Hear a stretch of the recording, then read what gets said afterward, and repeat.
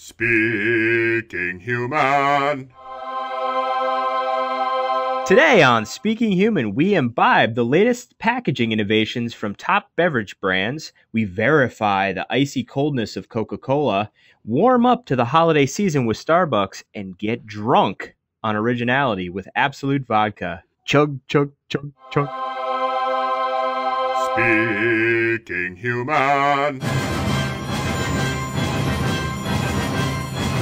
Welcome to Speaking Human, the official podcast of Monsters Unlimited, a creative agency with a business brain.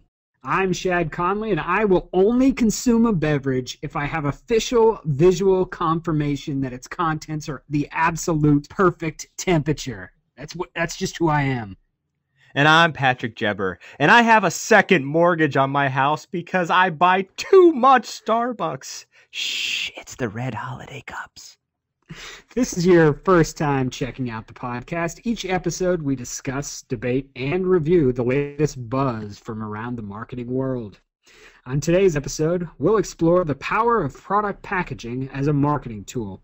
We'll look at some recent changes and innovation from a few of our favorite beverage makers. So get ready to quench your thirst for amazing marketing insights. All right, Patrick, so let's talk about the role that packaging plays in marketing. It's something I think a lot of people don't think about. You think of marketing and packaging as kind of two separate things, but in fact, they're very much within the same ballpark. Whether shoppers realize it or not, they like the experience of packaging, physical packaging, because great packaging goes a long way in building that relationship with a product. Think of Apple, Jawbone, the makers of those Bluetooth headsets and Jambox speakers. They give you an experience, and they're not messing around when they do it. You know, they're very substantial packaging around their products. Yeah, and it's something, we don't, as the consumer, it's something you don't necessarily consciously think about, but this thing you're looking at can make you want it, affect how you perceive the brand. I mean, it can influence you in so many ways that you don't necessarily think about when you just see something on the shelf, Yeah, but, I bring up those two as great packaging, but then you think about like really horrible packaging, like where you actually have to use like scissors or a knife to cut around the edges, and you're like, damn it, I wish they'd just make this thing a little easier to get to, or toys where they've got those twisty ties on the back of the boxes. You got to untwist like 1,000 of them to get this thing off there. It's a freaking stuffed animal. Nobody's going to steal this thing from the box. Don't put that much stuff between me and getting to it, Quite a sensitive point for you, understandable. Where my brain automatically goes, I think of like being in a grocery store and you're in the salad dressing aisle. And you know how generic versions of stuff, the packaging can be horrible. It's so bad. It's not just like it's a different product. And it's cheaper, but you're like, what do I want to pay more for the one that looks nicer? Yeah. That's a true consideration because it's so, when you see something like appealing packaging versus non-appealing packaging, even if there's a different price point, you think twice. Good packaging, gives you a good visual that stimulates your brain in a way that makes you say, I want that. And you brought up the example, of the iPhone. I could think of getting my iPhone in its nice little box with its like solid packaging, and it's kind of a religious experience as you take it out and set it up. So, but today, we chose to focus on beverage packaging, which I think is kind of interesting because when it comes to beveraging, one, without packaging, they'd just be puddles on the floor.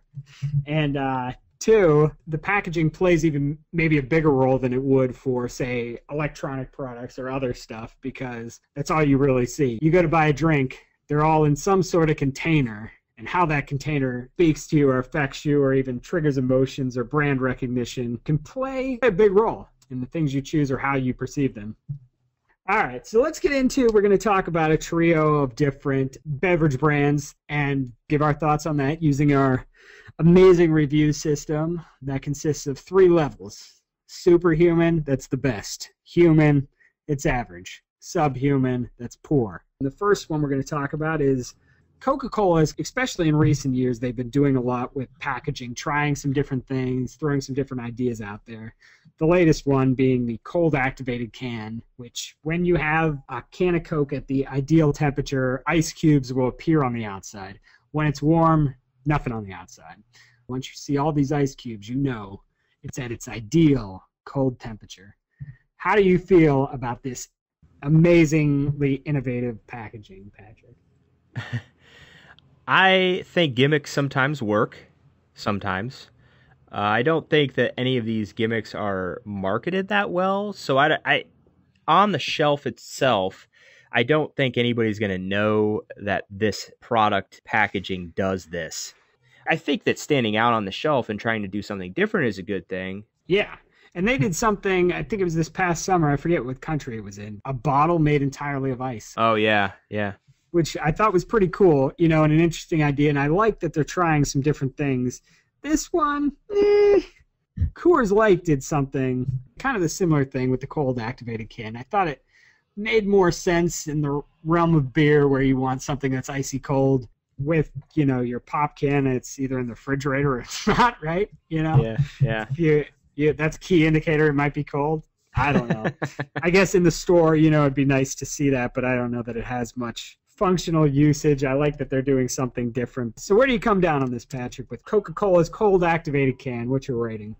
I don't know. Subhuman, I would probably say. I don't know if it does anything in terms of the marketing. I'm kind of the same way. I'll probably fall on the human side, but I'm like between subhuman and human, there's nothing too exciting about it. Like I said, Coke's done better things. This is kind of uninteresting and pointless.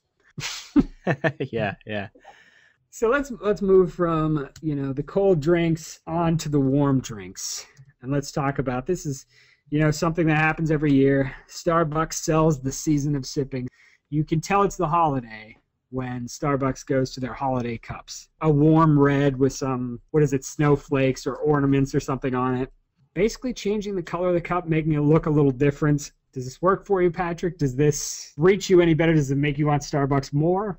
I think that what Starbucks does really well is that they make it about the season. I go back to my statement earlier about the experience.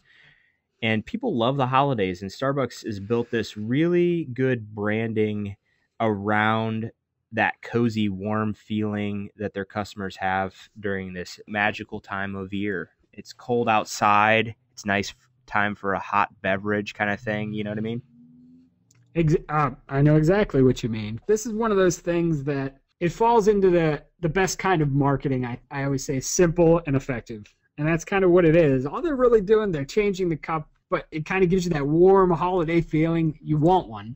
It tickles the holiday emotions, and you're like, I should be sitting in front of the fire with a warm drink. So it's like, a subtle change that just makes a difference. And I also like that if just for a portion of the year, it strips that corporate feeling, gives you something much warmer. And it's a little difference that makes a big difference. Yeah. Oddly enough. They have a great marketing team. They make it holiday-esque without a specific religion. Yeah, no, exactly. There's a reason they're one of the most popular and recognizable brands in the world. Their branding is very good, and they do things. Their marketing is very strategic and almost always, exceptionally well timed and everything. So, this is superhuman for me, surprisingly enough. Yeah, I don't even know if we need to go into it. I mean, we've given all the reasons, but I would say, yeah, definitely superhuman for this one. All right, so now we go from the warm cup of Java to something a little harder. Talking about the booze, people. Absolut serves up a bottle of originality. So here's what Absolut has done. They have all these limited edition bottles of vodka where they add some sort of blue chemical or something, I don't know, that gives it sort of a blue liquid stream to every bottle. No two bottles will look the same. I think they did like 4 million of these or something. Everybody gets a different bottle of vodka. What do you think about this idea, Patrick? Absolut, I think, is one of those iconic brands that can do just about anything. They could just do these very creative ads and campaigns, and their packaging, their branding is very simple. But they're also not afraid to try new things within the brand paradigm. So you see things like this where they just make every bottle unique. This was a pretty good idea for one major reason. You get this bottle that each one is unique, and it almost gives you a reason to keep the bottle around after you fit it. You drink all the vodka, and then it's kind of like a collector's item, something that sticks around. Meanwhile, you're also keeping the Absolut brand. Say you stick in the corner and fill it with coins, or just because you think it's cool, you stick flowers in it. I don't know. but it's a way to kind of give people something that they'll keep after the initial beverage, which obviously, you know, no one's keeping the Coke can, but That's you're right. taking your packaging and you're kind of making it a branding asset, which I think is a pretty smart idea. It has a, you know, kind of has an art angle that goes with their brand well, that fits, and it's a little bit elegant edge that I thought was pretty cool. So I actually really like this idea. Yeah, I did too. I would probably give it a human because it's average for me. I'm trying to be a little bit more. Your standards. You got high standards. You're trying to like something superhuman has to blow you away. Yeah, I fall more on the superhuman side. I think I like how they changing it up in a way that might encourage people to buy. Definitely more so than Coke, probably even more so than Starbucks. You know, it's more of a draw, a big deal. They've also built a pretty good marketing campaign around it, if, you know, as opposed to just, you know, something like Coke where you're like, it's kind of interesting. You know, they're actually using it strategically to sell more Absolut. I would hope so. They want to sell more, right? More vodka. Uh-oh. Walking. It comes back every time. So anyways, you know, that's where we fell on those campaigns, which is it's kind of a broad spectrum of different approaches. So it's an interesting conversation. What do you think, Patrick, as far as takeaways for the listeners, for the people out there, from a human perspective? Yeah. Packaging is all about that experience. So I say follow your brand instinct, build a relationship through packaging.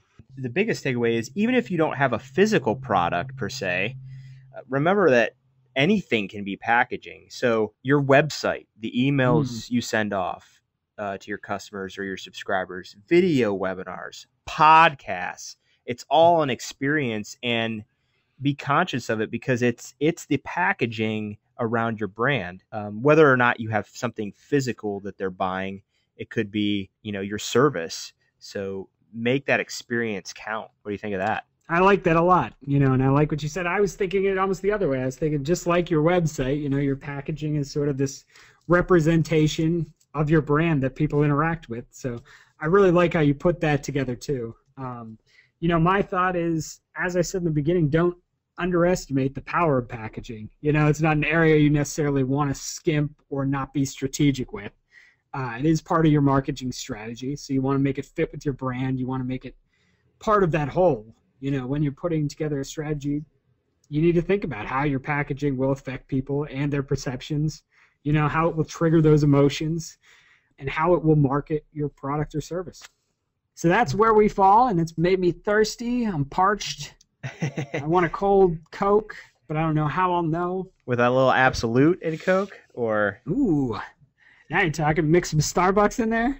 That would be gross. But if you had Starbucks, Bailey's in coffee, yeah, obviously. Bailey's is a big one. Bailey's is a big one. Some people put whiskey in coffee, stuff like that. But people, you know, people put booze in anything. As we get ready for these rum and Cokes, why don't you take us out, Patrick?